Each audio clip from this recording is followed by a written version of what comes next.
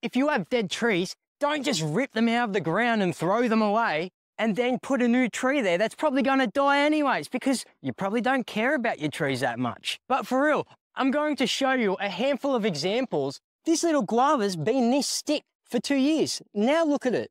It's coming back to life. This amberella has been a stick for about 4 years and it has come back to life literally a couple months ago. Is that incredible?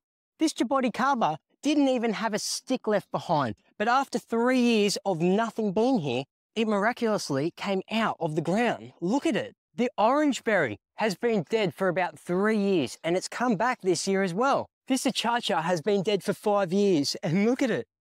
Is that incredible or what? This jackfruit's been a long, tall, skinny twig for about 3 years. We thought it was definitely dead, but look, it's come back and it's growing better than ever. This carambola's been dead for about 4 years and bam, she's back this year. This is a dwarf lychee.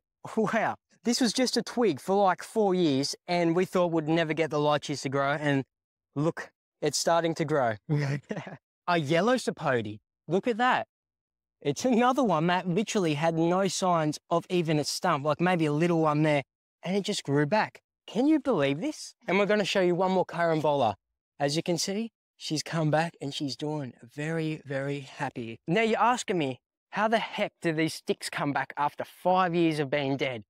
Well, that's a very good question, but I genuinely put it down to the fact that the food forest is creating its own microclimates, getting to that 5-year stage.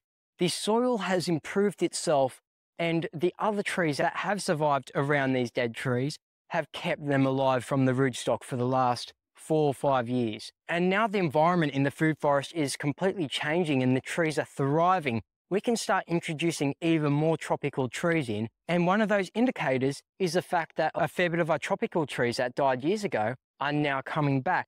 You would never ever think that a dead stick or even where a tree used to be on the ground, it would have a chance 3 or 4 years later to strike.